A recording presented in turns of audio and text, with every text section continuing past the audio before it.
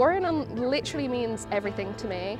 It's such a fantastic show, and I just think that it feels like it ended like with a lot more heart and story that could still be told. You know when you watch a show and you just think that was just my show, I loved it, it was everything. And I feel like that was just Warrior Nun for me. I just really loved it, and I hope that we get more.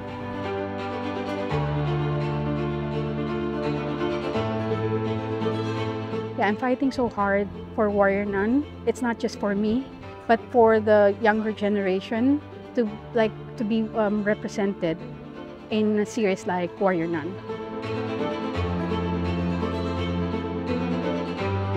It's about more than just Warrior Nun as well.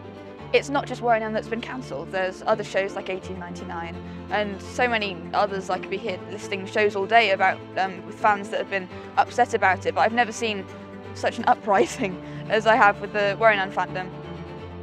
There's just such a big community behind Warrior Nun now pushing for it, and it just spoke to a lot of people through the religious trauma it portrayed and the representation it showed.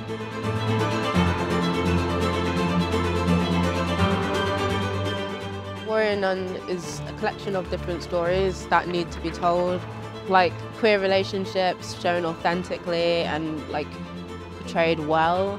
A well-written story. Even with Ava, especially in the first season, watching someone fall in love with life was really beautiful. It's like inspiring, kind of. It gives you hope when you see characters like Ava, who have all the reasons to not be hopeful, and to see them happy and thriving.